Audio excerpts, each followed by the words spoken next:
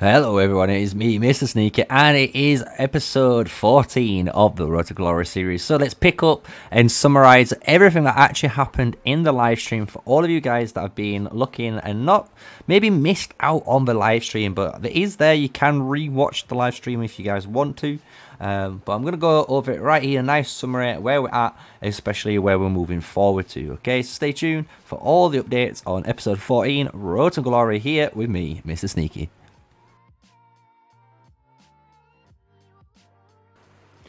So yes guys, we're here, we are back almost in the main cluster. So basically what's been happening on our server in recent times is basically this area here had been covered. It's been a little bit of a fight, as you can see, with DS. So we've got DS up here with the big super boys. So we've got Kratos right now, big 33 million power player, as well as you can see Zahini right there. So if you go to the rankings, you can see these DS members, it's rank 1, 3 and 4 in the kingdom, are trying to cause big problems, having maybe a little bit fun for themselves, obviously, within that, right? So with all that said, that's basically what's been going on in the kingdom. Little, you know, summary for you guys. We've been obviously helping out on the account. We've had a little bit of fighting, so that's why we do have a little bit of extra merits from last time. We haven't done anything crazy. We've been a bit busy ourselves, but what we have done, guys, is complete the wall to 17, which means we did do the foundry, the hospital, all the way to 17. We also did the School of Sages to 17, as well as we need to upgrade the Alliance Center eventually to level 17 before we pop our Sacred Hall. It would make us obviously go through a little bit quicker for everything. So now all we're working on is the Rangers Retreat. We're really happy where our buildings are at, because we are very mage and obviously archer focused. So our two main buildings that we're going to be using, so the mages and archers, are going to be, you know, trained up, which is more important. So we've almost done all of the tier 2 units, which means we can just train hard 850 tier 3 units then. By doing that, obviously we've maximized the amount of troops that we can use. We've used our speed ups accordingly to upgrade the T1s into tier 3 as well. And then once we've done all of that, obviously we've only got tier 3 units left. We're going to be just training tier 3 fresh on, and then obviously on the way we will be doing our tech, right? So you can see from the live stream we've done a little bit more extra progress. We're here intelligence gathering, which is really nice. We've done 2 points into attack, and we're about to do the same here. I do believe, if my memory serves me right, as a, you know, long-serving player, these need to be at least rank 3 in order for this to be finished later on, which will allow you at City Hall 21 to then complete any of your tier 4 researchers. We will be completing archers first because we are an archer main. So at the moment, what we've been doing in our downtime though is trying to complete some of this extra research to make our ranged units stronger, which has been really nice. We've also been doing our policies to actually increase the amount of hero XP we get, but as you can see we've already maxed it out. So now we need to finish off the rest of basically the back trees now, in order to progress these later trees. So we've got a nice amount of troop cap. As you can see, we've maxed out 8,000 there. We've got a massive amount of 9,000 here, and another 13,000, and we have plenty, as you can see guys, we've got plenty of prestige in order for us to hit any of these later ones very, you know, high, right? So we're doing very well right now. We're stocking up. We've also, which is a really big announcement, and I'm going to keep it until the very end of the video if you really want to see it, but during the live stream guys, we did manage to get him. We got Nico, boys. We're able to get him leveled up. We automatically got him as well to trust level 5 to get the emoji, as well as the, more importantly, 10 sculptures, and we leveled the first skill already to level 2. So we're going to be working on Nico very soon, because as well, just to show progress right here, we're only, as you can see, only 2,700 170 gems away, guys. And we are going to be at VIP 8, meaning we're going to be able to now pick Nico and actually level up our archers. And the cool thing with this as well, guys, as you guys have been wondering, we're at day 20 of the account. So this is really reasonable if you're in a very active alliance, and you even if you do more gem farming, because I've not really done that much. The only gem farming I've done is what I've spoke about in a previous episode, as well as on the live stream. I did do the quick 150 gems to get a secondary builder to upgrade both of these at the same time, so we could get above at least a level 13 on both of these. This had to be level 17, shall I say, in order for us to complete our main quest. So that's the reason why we did that. So now all we've got to do is upgrade our Sacred Hall again, which is going to be our next role once we finish the Ranger's Retreat, all the way to level 17, which is really good because it's going to help us obviously scout more. So if you guys have noticed as well, we finally as well completed all the regions on the outside again. We can now scout into the 3 zone 2s, which is amazing because we do have already 99 plus scout triggers, which means I can now fully claim all the rewards, as you're going to see, in the Lorcan region here. So we can do it all in Lorcan. We're going to start doing Agoru next. So that's going to be fully done. So we'll have completed all of the zone 2s on the right side. And then what we are going to finish off is this region right here.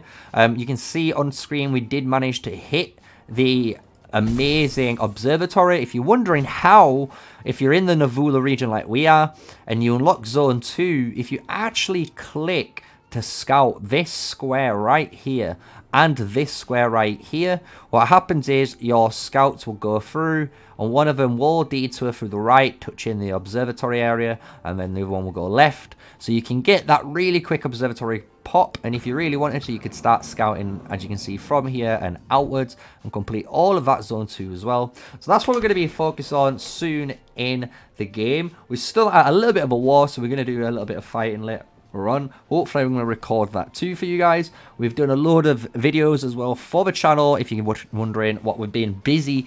So there's been a little bit, as you can see, a little bit of delay in the last episode compared to this episode in how many days it's been. So do apologize for that, but we've been able to obviously help you guys grow and learn something new with behemoth raids, as well as some other juicy guides and tips that I've been putting out for you, right? So that's where we're at so far. We're going to be pushing obviously forward into our Sacred Hall. So if we go back into our heroes right now, we also we've got a magic extra unit. So obviously we've got Nico right here, but in the ending of this Road to Glory episode, if you stick around, you'll see the live highlight. Literally, it was a live stream. I'll just rip it out. As you can see, my raw reaction of when I opened the chest, it was absolutely just unreal. I was so hyped that we got Nico, but we did get some extra surprises, so I'll keep that for you guys to check out. But we did also on stream, as you're going to see, manage to max out Bomb Flinger. So it is level 44 star. We're getting over 38%, boys, in that Legion attack, marksman attack, shall I say, for our marchers, which is basically allowing us to compete in the raids and get high rankings and potentially steal a top 5 position if we've been really good, right? Our damage is on skill 3. So if you're wondering, we're at level 3 on our skill, so we've almost as well got it maxed out. So that's the reason why we've chosen on this account to max Bomb Flinger. Heart Piercer is what we've been doing on the side, but as you can see, it's still level 1, so that's why we've not hard focused on it. But maybe, you know, if we get some more extra skills, that's when we can go really hard and finish this and get it 4-starred. But at the moment, we're just happy leveling it up and using it as a 2-star artifact right now. Also, our mage artifacts we've not been able to hit, which has been a bit, you know, a bit of a downer right now. We've still got obviously the PvE one, but again, it's still a level 1 fire burst. We need it higher level so we can use our mage's artifacts more often again in the raids. This spirit bangle for us at the moment is actually a lot better. It gives us Legion HP for obviously PvP. But when you're in, for example, the Hydra raid, or even when you're in the Dire Bear raid, you can use this Spirit Bangle to either cleanse some of the toxic poison stacks on you, or in the Dire Bear raid, you can use it to again cleanse the floor and get rid of some of that purple mist that's placed by the behemoth. So that's what we're at with our artifacts. We've also got Solomon's Blade for a daily freeze. So don't freak out when you see that. We're not going to be using it at all at the moment. So that is the account, guys. That is Road to Glory episode 4, pretty much complete. We've gone over the heroes, we've gone over the items, or artifacts, shall I say, where we're at the moment. We're going to be emptying our CP very shortly, so don't you worry. We're going to be also using all our CP because of the Elena's event. So what we've been doing as well, saving our CP here. So we're going to be using all this CP as well, just to get as many of these speed ups as we can from the Elena's Crisis, because you do get some juicy rewards, as well as those summon puppets to get Elena. So you've got a bunch of XP here, what we're going to use later on, so don't you worry. We're going to see who needs it, and then obviously update you guys where we're at. So we're at almost 1.9 million power, so we're almost closing down the 2 million goal. Really good. Day 20 again on the account. So I hope you guys have enjoyed the series so far, showcasing again a free-to-play player is able to easily micromanage and be very competitive in the game, especially when you come into PvE content. At the moment, we've not been really fighting too much, but when we have as well, we've been able to do some nice little bit of fighting, and obviously you can see that it's going to be on the stream as well as some parts of other, areas like the Nasty Alliance went through against LG65. So you're going to see again some T1, T3 gameplay there, which is really fun. So I hope you guys stay tuned for that. But if you enjoyed that episode, smash a like, comment, and subscribe to the channel, guys. I am MrSneakyy, always pumping out Call of Dragons content. But with all that said, we're going to do a nice little smooth transition. We're going to keep the music playing. We're going to allow you guys to watch the stream highlight of me opening 10 keys and getting Nico. So I hope you enjoyed the episode, but until the next one, peace out, guys, and enjoy the highlight. See if we get lucky, we might get hopefully a Nico. Forget that Nico, it'd be nice. It would be nice. Let's do it. Let's do it. Oh, it's a legendary. Oh. Oh, let's go. Let's go. Let's go, boys. Love it. We hit him, dude. We finally got him. We can straight away do it, dude. Oh, we got Phelan too. Oh my god, that's so nuts. No. Oh my god. Finally. I finally got some luck. It's finally coming. No way, dude. Live on stream. If you're a low spender as well, guys, you must be buying this bundle. If you're a low spender, $4.49, $4.99 on the mobile phone, you do get 10 legendary heads, so you must be buying this. But hot damn, boys, clip that.